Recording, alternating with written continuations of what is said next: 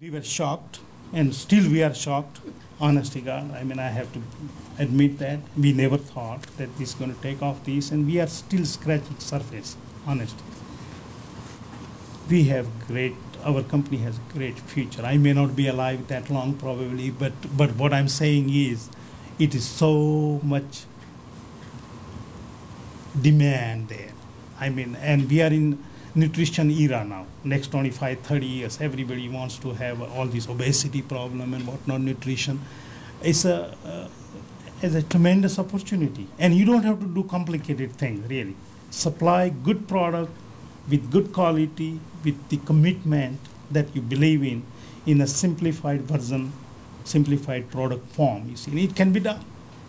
It can be done, really, without being greedy and whatnot. Money, you need money, of course. That's we are all the people businesses are in money making business, but that is secondary. You always come up with money once you have a product line, the commitment and the quality system in place that you believe in. You see, I think you will definitely get there.